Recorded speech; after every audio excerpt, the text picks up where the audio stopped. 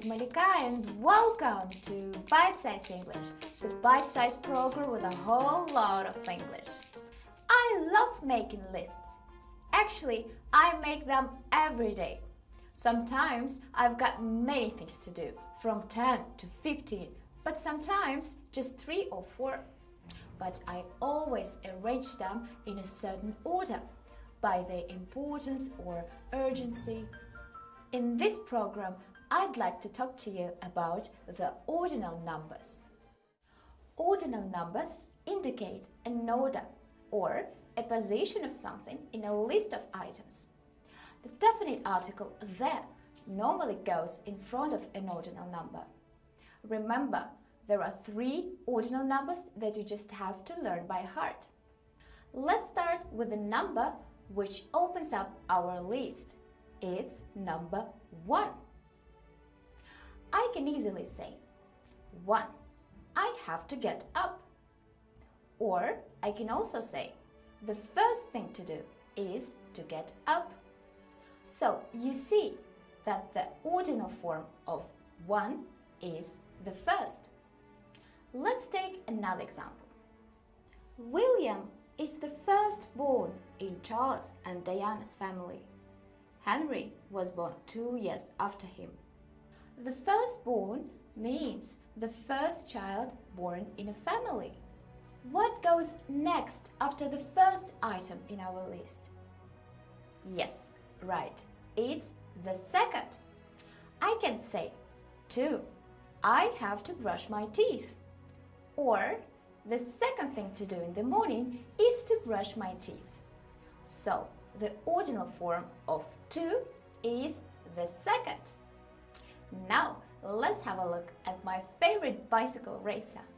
Alexander Vinokurov felt really tired halfway through the race.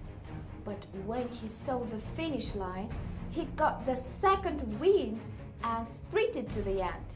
The second wind is a return of energy that makes it possible to continue doing something really hard. The last ordinal number that you just have to remember is the third, which comes from 3. For example, 3 is to have breakfast, or the third thing to do is to have breakfast. Well, we've learned some ordinal numbers which are exceptions to the basic rule. Now listen to this basic rule. For most ordinal numbers, we use the ending th. So, for example, the 4th, the 5th, the 6th, the 20th, the 100th. But the 21st, the 22nd, the 23rd. So, let's review what we have learned today. Ordinal numbers indicate position of something in a list of items. The ordinal form of 1 is the first.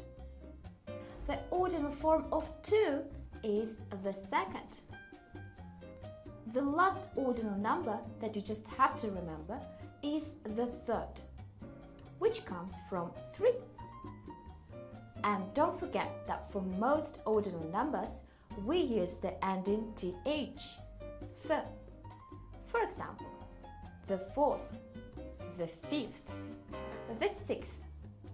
Now we know more about English ordinal numbers. Why not to be the first to like our webpage at Bitesize English KZ on Facebook or vk.com. Thanks for being with us. See you.